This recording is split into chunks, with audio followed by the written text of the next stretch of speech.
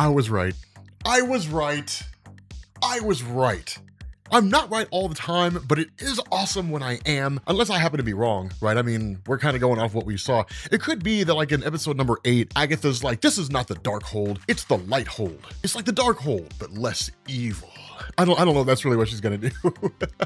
But I have a very, very, very strong feeling that it is. But the question is, what does it mean, right? It's one thing to see it. It's another to see the revelation from episode number 7 that Agatha Harkness is basically the one behind everything. But what does it mean, right? Because the big question to kind of ask here is like, what does Agatha Harkness gain from this, right? Now, in reality, I think episode number 7 just gave us the plot to Doctor Strange 2. I think it just basically told us everything that's gonna happen. So one of the big things that kind of go on here, let's talk about the Doctor Strange 2 portion, right? Let's talk about Doctor Strange 2 portion for a second. So the big thing that people are taking away from this or looking at Doctor Strange 2 on is they're saying like Nightmare Mephisto is going to be the main villain and stuff like that. I've combed through like all the confirmed castings. I've combed through probably 2 or 3 dozen news articles, and I have not seen anything that's confirmed Mephisto or Nightmare for Doctor Strange 2. And so because of that, I kind of look at this and I'm like, all right, so what if the main villain really is Wanda? Like, what if she really is the bad guy here? WandaVision ends and she goes on to be the main villain in Doctor Strange 2. Now, what does that mean? Why does this have anything to do with anything? Okay, cool. So here's what I think is going on, right? Let's start with Agatha. Let's start with Agatha Harkness, the big revelation, the fact that she's the bad guy here. Why is she the bad guy? Well, there's a couple different ways we can go with this. We can say that she really is just a dick, right? She's just a terrible person, and that's really all it is. Like, she's always been bad, right? She was alive during the Salem witch trials, and she was actually a witch, and they were gonna burn her at the stake, and maybe she used her magic to escape or something like that. Or we could say that she was just a person who was in the wrong place at the wrong time. That when she was talking to Vision, for example, that she wandered down the wrong street. Now,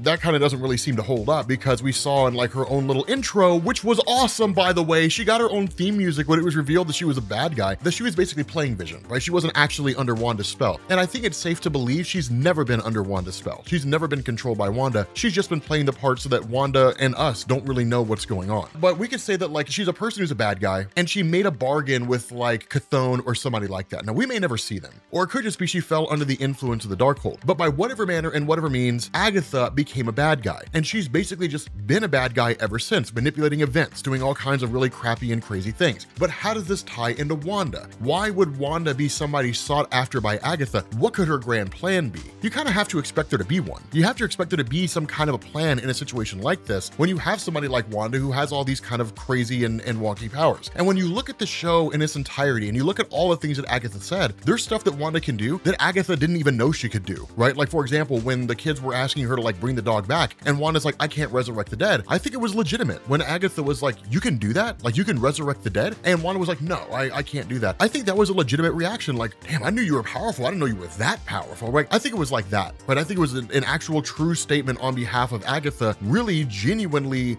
totally oblivious to the fact that Wanda could potentially resurrect the dead. When you look at like Pietro being there, right? I don't think Agatha brought Pietro back, and I don't think he's an illusion she created. I think Wanda did it. I think Wanda brought back Pietro. I think Agatha guided Pietro to Wanda's house, but I think Wanda actually resurrected him from the dead. Wanda, I think, is just absurdly powerful. Now, here's the thing that I think is kind of going on here. I think Agatha is legitimately a bad guy. Agatha's just been doing bad things. And in the aftermath of Age of Ultron or the aftermath of Infinity War or Avengers Endgame or whatever, Agatha became aware of Wanda and maybe she wanted to turn her into like her prize pupil that could help her do evil things or something like that. Doesn't really matter what it is. The result of this is that Agatha brought Wanda under her spell, and that's what led to Wanda stealing the body of Vision, and that's what led to Wanda creating this little reality or something like that. Maybe it's Agatha testing her to see how powerful she is. But I think what's going to happen is Agatha's going to realize she bit off more than she can chew. Because I think one of the big revelations that's going to come out of this is that Wanda's kids were never real, that Agatha created them, right? Agatha created them as an illusion for Wanda, or prodded Wanda into doing it. Now, I know a lot of people will point to the idea of, no, it's gotta be the events of the comics where they're pieces of Mephisto's soul. But it's like I was talking about in a previous video. Even for a comic book film, that kind of stretches the limits of credulity. Even for a comic book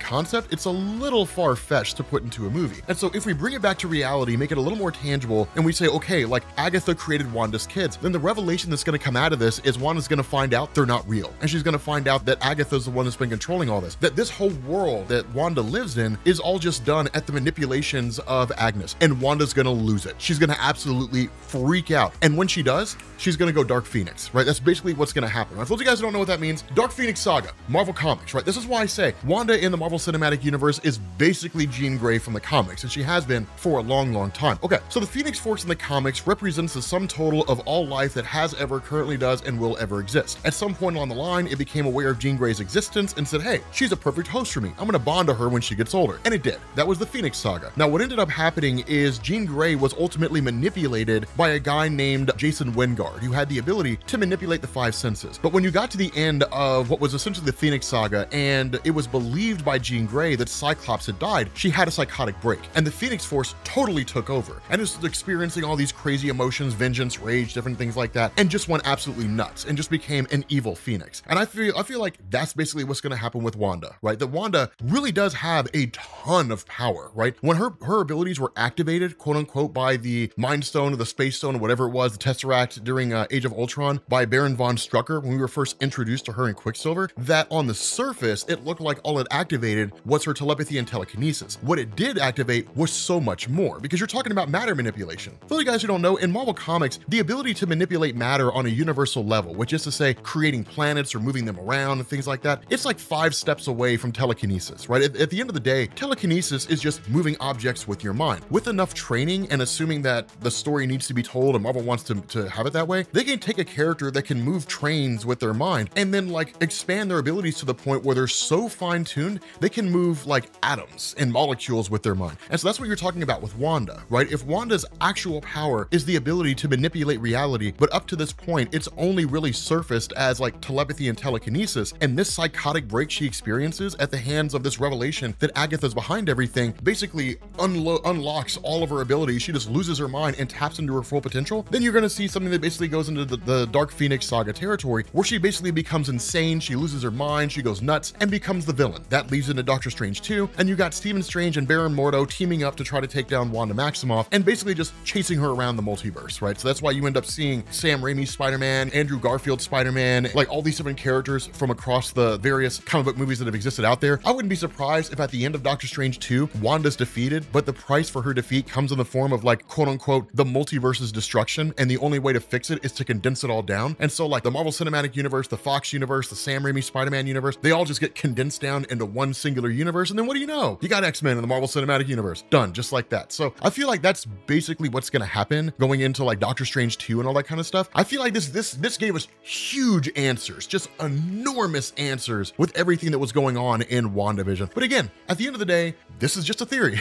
But if you guys want to learn more about the Darkhold, I'm gonna have a video coming up on Comics Explained that will properly explain the Darkhold. I'll have that later on today. It'll just be Marvel Comics, the Darkhold Explained. So it's not up yet at the time this video is being released on YouTube, but it will be within a few hours. For those of you guys who are kind of coming over here from Comics Explained, yes, we are doing WandaVision. Yes, it is something similar to Comics Explained, but I'm trying to create a clear line here where Comics Explained only focuses on comics and nothing else. Pop Culture Explained focuses on everything else that's not necessarily related to comic books, but is not comic books per se, right? So like the WandaVision TV show, or maybe Falcon and the Winter Soldier if the first episode's good. I have no idea. But nonetheless, thank you for watching, guys. If you want to see more about my Easter eggs and theories and all that kind of stuff on WandaVision, make sure you guys click this end screen, which will take you there, and make sure you guys also check out our videos on like Celebrities Explained and stuff like that. We don't want to just be WandaVision, right? We don't want to kill our channel when WandaVision ends. We want to have other stuff for you guys to see. So make sure you guys go check those things out, and I will catch you all later. Peace.